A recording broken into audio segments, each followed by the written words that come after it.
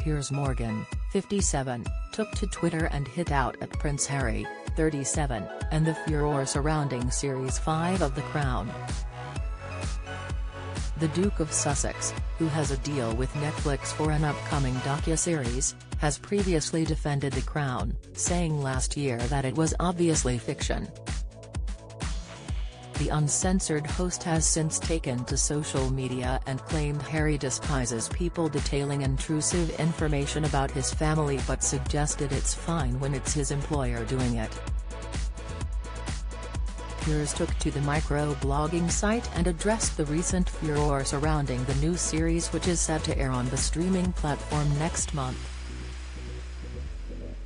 He tweeted to his 7.9 million followers, "Prince Harry's silence over the Crown furore says it all."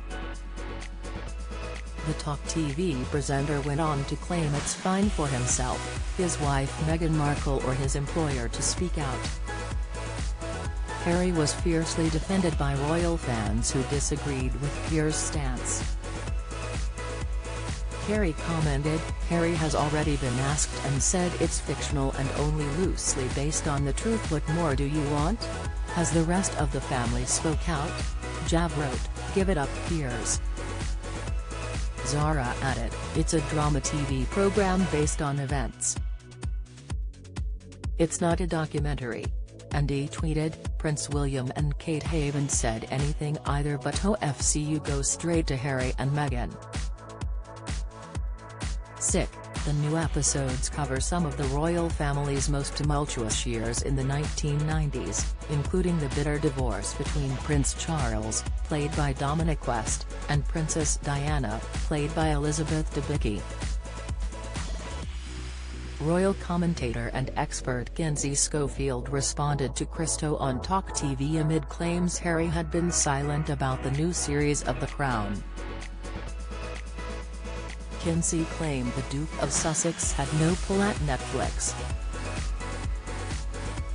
James Jordan issues urgent plea as family left homeless for Christmas. Latest Lorraine praises Eddie Izzard for defensive statement amid Labour race politics. Billy Connolly delights fans in rare sighting at Glasgow restaurant pictures. "This is how you can tell that Harry has little to no flex at Netflix because he did say he hoped The Crown would stop at him," Kinsey remarked. "He has said that for years. He said that to Angela 11 years ago. It shows that he has little to no pull at Netflix and ultimately he is their employee because they pay him. He can't tell them how to run their business." Piers' tweet comes after well-known faces, including Dame Judi Dench, have criticised the latest series of The Crown. In a letter to The Times, the actor said Netflix seems willing to blur the lines between historical accuracy and crude sensationalism.